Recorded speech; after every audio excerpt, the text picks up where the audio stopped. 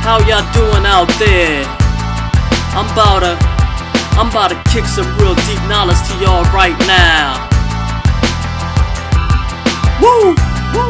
Woo! Check it. Yo, yo, yo.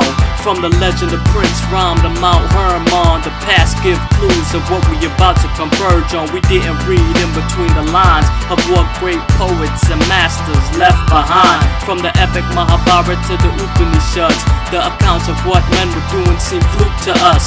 That can't be possible, it must be fiction. But let's look at some of these contradictions. Accounts of flying machines with metallic gleams, in and out of scenes, move like light beams.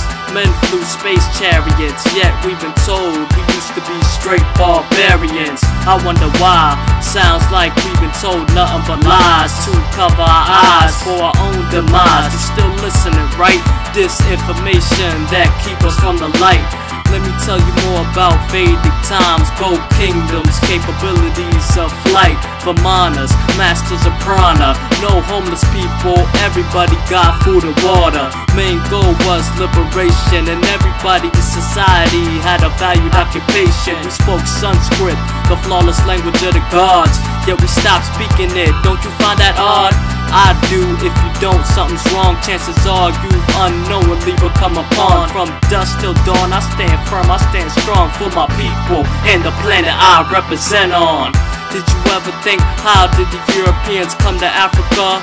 Fully equipped with slave ships, shackles and all, as if they knew exactly where they were going to and what for. From India's occupation by the British to the pilgrims coming to the Americas with diseases and acidics, put the pieces together and you'll see it quite vivid. If your stomach turns easily, don't even attempt it, cause the snakes orchestrating this, people don't even know that they exist. Well, some do, very few. Regardless, what you need to know is the things they taught you were false, kid. Know yourself, and I ain't talking about your name, but the spiritual energy that resides in your physical frame knows where you've been and how you became. To be a king, get your crown chakra to spin once again, as well as the others. Once again, living one with nature. Once again, heaven on earth. Once again. From the high spiritual flights of the Vedanta philosophy, of which the latest discoveries of science seem like echoes.